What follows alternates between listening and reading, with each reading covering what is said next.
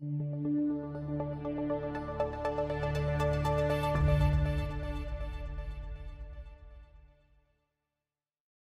this lesson, we'll walk you through how to set up a mid-price order using TWS Mosaic. We'll define the objective of the mid-price order type, show you how to create a mid-price order in TWS Mosaic, show you where you can locate mid-price orders within the activity panel. A mid-price order is designed to split the difference between the bid and ask prices and fill at the current midpoint of the National Best Bid and Offer, the NBBO, or better. You may also set a price cap to define the highest price for a buy order or the lowest price for a sell order that you are willing to accept. Here's how it works using Mosaic. Click on a desired ticker symbol, select either buy or sell, and choose the number of shares you want to trade.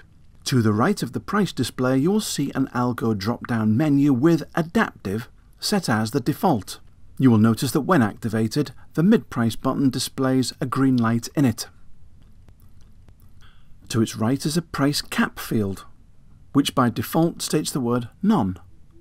This is effectively the limit price for your order, above which a buy order will stop attempting to buy, and below which a sell order will stop attempting to sell.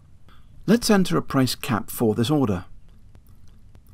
Choose the appropriate time-enforced designation from the TIF field to the right. You can now submit your order by clicking the Submit button. Check the details on the order confirmation window and, when ready, click Transmit.